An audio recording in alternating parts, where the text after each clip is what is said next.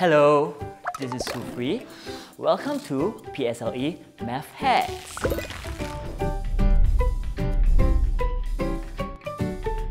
Today, we'll be talking about fractions. Did you know? Where does the word fraction come from? Fraction comes from the Latin word frangere. So, what does it mean? It means to break something. You may be asking, why are fractions so important in our lives? Well, fractions can be used in our everyday life. For example, when you have the entire pizza to yourself and you want to just eat one slice of the pizza, you have to break the pizza into parts. And when you are taking just one part of it, you are having a one out of the entire pizza. That is a representation of fraction. So, what are fractions? Fractions are values that are less than a whole. It is also an amount of a greater proportion. For example, half. This image shows a figure of a whole. On the other hand, this image shows various fractions of that whole.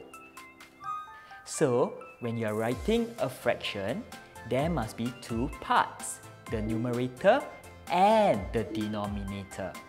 The numerator represents the part that you have. On the other hand, the denominator represents the whole. A common mistake that students usually make is they add the two fractions together. Here's an example. This shouldn't be the case because you have to ensure that their denominators are the same. So, half plus 2/3, look at their denominators first. Find the common denominator. In this instance, for half, you have to multiply the denominator by 3. As for 2/3, you have to multiply the denominator by 2. The common denominator will be 6. Now, ensure that when you do the multiplication, you multiply both the numerator and the denominator. You will get 3 out of 6 plus 4 out of 6 will give you 7 out of 6.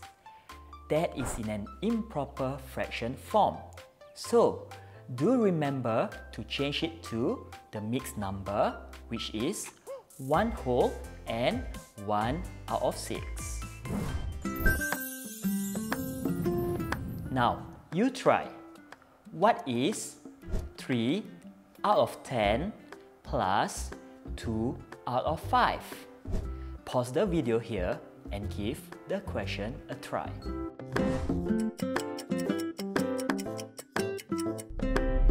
And the answer is 7 out of 10. So, how do we get 7 out of 10? First, remember to ensure both fractions have the same common denominator.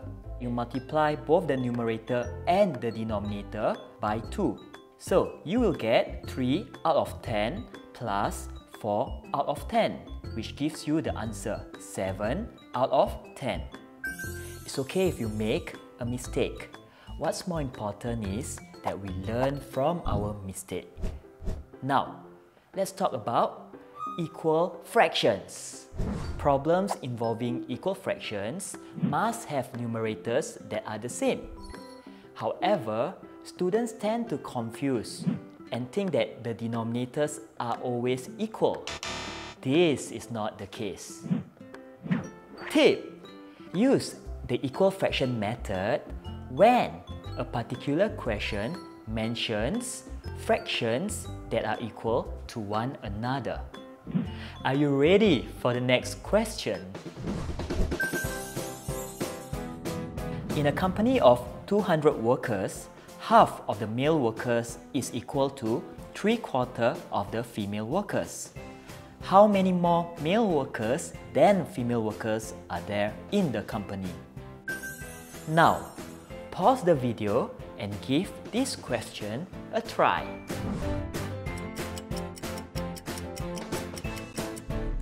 Are you ready for the answer?